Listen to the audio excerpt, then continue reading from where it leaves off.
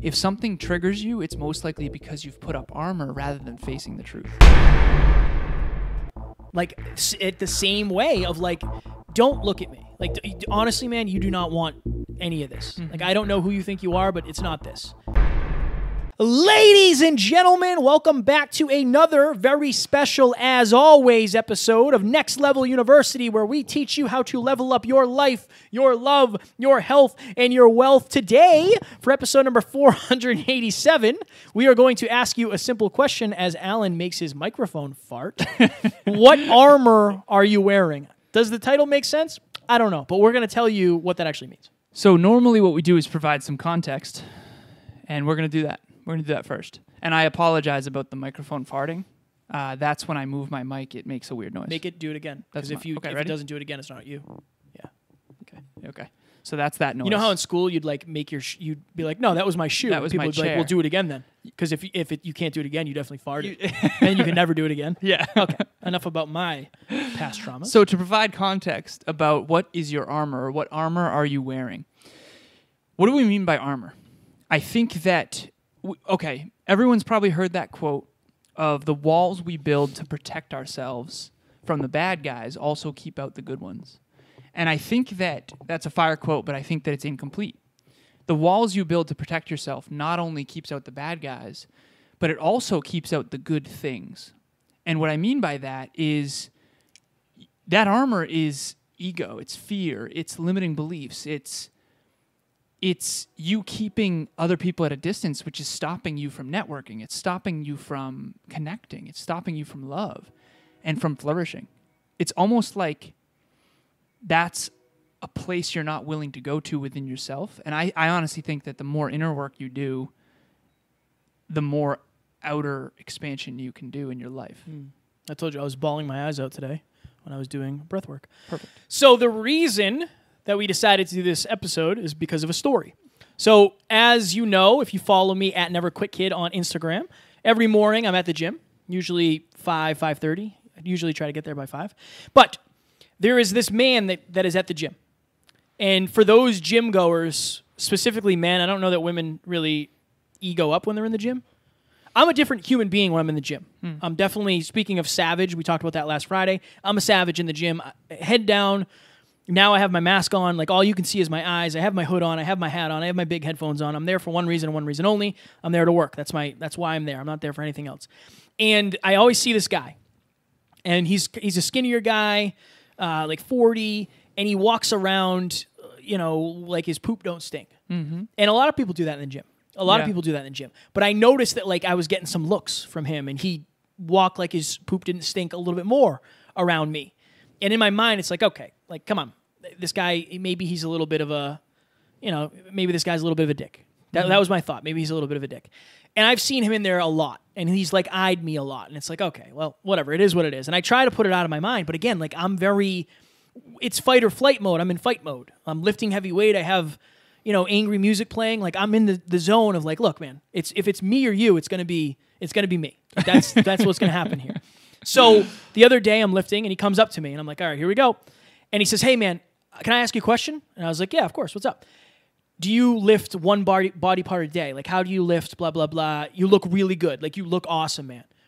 Oh, thanks, man. I really appreciate that. So in this moment, and this is all like in real time. I'm like, this is going to make an awesome podcast episode. It's a great story. That's his armor. His armor is walking around like his crap doesn't stink because he probably wants to project strength on people. Right. He was either intimidated, impressed, attracted, not in a sexual manner, but attracted from the aspect of like, well, I kind of want to say something to this guy. And maybe he wasn't humble enough to put that away. But he found the humility, he found the courage to come up to me and talk to me. We ended up having a great conversation. He talked to me again later during the workout. We talked about his calories and his macronutrients and all that stuff. But I also had my armor up. Like, at the same way of like, don't look at me. Like, honestly, man, you do not want any of this. Like, I don't know who you think you are, but it's not this. Same thing, ego, right? It's a very egotistical place. Right. My question to you is, what armor are you wearing in your life, in your relationship, right? Like, some armor is founded. If you're a young lady and you go out to the bar, I'm sure you get hit on a lot by disrespectful people. Right. And you probably have some form of armor. Maybe it's, you just have a smug look or whatever it is. I don't know, right? But that armor might be founded. But what armor are you wearing that you could do without? Right. That guy dropped his armor to talk to me. Now, every time I see him, it's going to be a different experience. It's a completely different gym session now. Right. When I see him, I'll give him a pound versus challenging him to a fight to the death.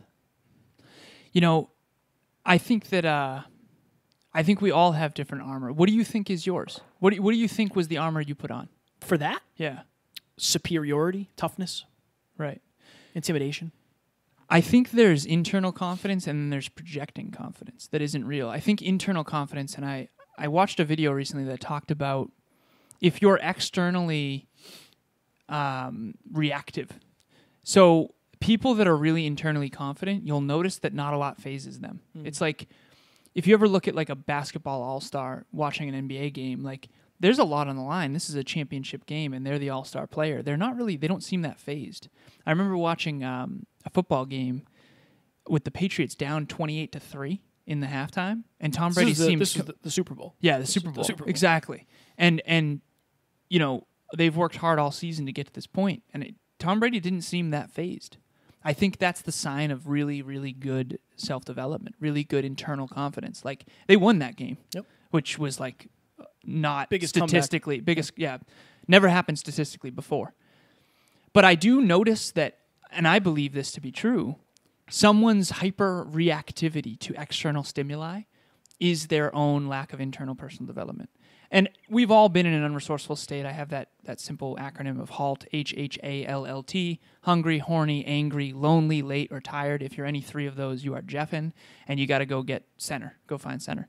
Meditate, breath work, whatever. But if you picture you in a really unresourceful state, a really fearful, anxious state, you're most likely very hyper-reactive. Yeah. You're in a fight-or-flight mode. Some people, it takes a lot more to trigger that than others. I remember when I first went to watch Tony Robbins. It's actually funny. This is full circle. I saw Tom Brady and Edelman but get interviewed by Tony Robbins. It was the first time. Thank you, brother. It was the first time I'd ever seen Tony Robbins speak.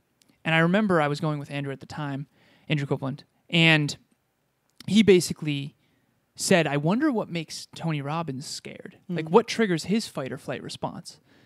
The universe provided. Some guy behind us, when Tony was like doing the high fives across the aisles to everybody, ran out from behind me, jumped on Tony, literally jumped on him while in the middle of his sprint.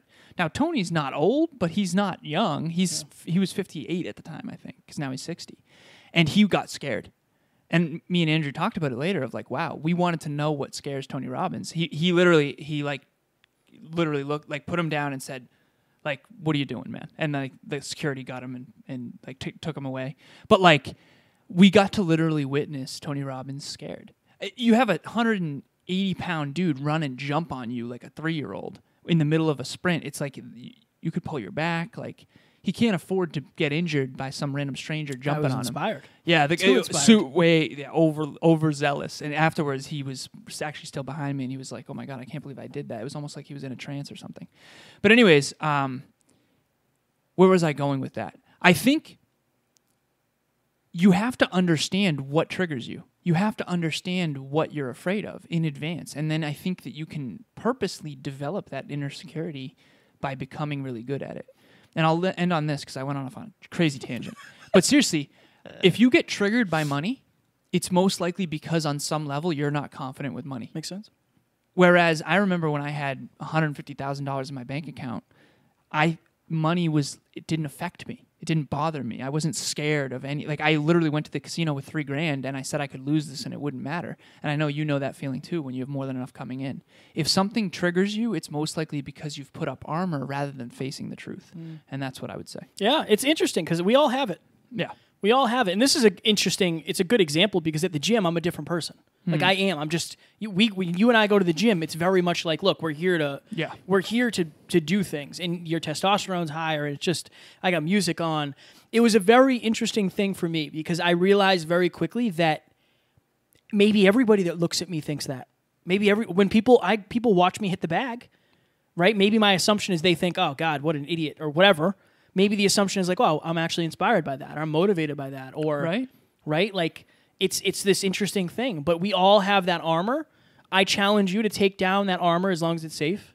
Right? As long as it's safe. Put yourself in a safe place, and you never know what might happen. Who knows what could happen? That could be my friend now. I see him every day at the gym. Like him and we could become friends. If I was a personal trainer, he asked me for fitness advice. I could get him as a client. Right? All because we both put down our armor at the same time. And connected. If I know we got to go, but I want to say one thing. Kev, you coach, I coach. I'm almost always looking for the other person's armor. Emilia and I were in a relationship talks this past weekend with one of my other clients, and she was willing to, not Emilia, but the other person, was willing to get really vulnerable. But first there was a protector that came up. I could tell she was about to get emotional, and I said, listen, are you willing to identify what that protector was? What was that armor that just came up right before you were going to get emotional? You either go vulnerable or you put the armor up. And you and I interview people. We can tell, you can tell when they sidestep the question because they don't want to go there. If you're out there right now, you have armor. You have to identify what it is and why it's there if you want to overcome it. And I've seen that's what breathwork does. It crying heals. Yeah. And no, you don't need the armor anymore. You're like healing from it and not avoiding it. So. Then the great example of that, the breath work, it comes full circle. And this is amazing. I actually had the opportunity to coach somebody to help them become more emotional, which I never thought that was going to be a thing. But one of the questions I asked this young man was, okay, I mentioned doing breath work. We talked about that. What happens when you do it? And he said, well, I get a little emotional, but it's not like I don't really cry or anything. I said, why? What's stopping you? When you have that thought and you feel that wallowing up of tears, what is your conditioning? Like, big boys don't cry, right? We don't cry around here. Rub a little dirt on it. That's your shield. That's your armor you're putting on. Because I know for me, it's a conscious thing of like, okay, let it go. Just let it go. You're fine. You're safe. You're safe. You don't have to worry. Like, you can cry. You can cry. It's not a big deal. Right. Armor comes up. So that's a good example of it. If you haven't done the Samantha Skelly breath work, I don't remember what episode it is, just go on YouTube and type in Samantha Skelly hyper conscious. It'll come up. Episode 402. 402, perfect. Literally 23 people in the room, 22, 21, 20 people were crying. Right. We all let it go. We put our armor down. That's the kind of community you want to build. Do that and see what comes up and what stops you from letting yourself fully express. Fire. Speaking of masterminds, like the Samantha Skelly one, we have every Monday, 6 p.m. Eastern Standard Time, a next level mastermind. So if you're listening to this, it's Monday. Tonight, we're going to have one. And tonight's is the top 10 things you need to know about money. Not true. No, that's God, I'm going to figure this out at some point. Next Level Nation, Next Level University, Next Level Masterminds. No, it's okay. We have set up this business model to be, not only are we a mentor in your pocket, but we also want to be a mentor in your real life. Come join us at these masterminds. They're absolute fire. I love meeting you. Kevin does too. You get to meet Amy, Tiff, Natalie. You get to meet each other. It's just wonderful. Join us. And we are doing a giveaway up until December 1st. All you have to do to be entered is leave a review on the podcast app. You can either leave a 5-star review or you can write a review, and you will be entered into the sweepstakes to win one of 5 $50 Amazon gift cards. We'll send those out December 1st. You can do something nice for the holidays. Again, the more reviews we have, the more people will look and say, oh, wow, there's a bunch of people that like this. There's a bunch of people that trust these guys. They've learned something. So it's far more likely that we're able to help more people. We want 2021 to be the year of Next Level University. 2020 was an amazing year. We're not done yet. Right. But every year we're going to try to grow, and the more we grow, the more we can help. And that's always the goal, is to give back to you guys. Without you, we wouldn't be able to do this. We don't have fans. We have family. And we will see you guys on the next one. Talk to you soon.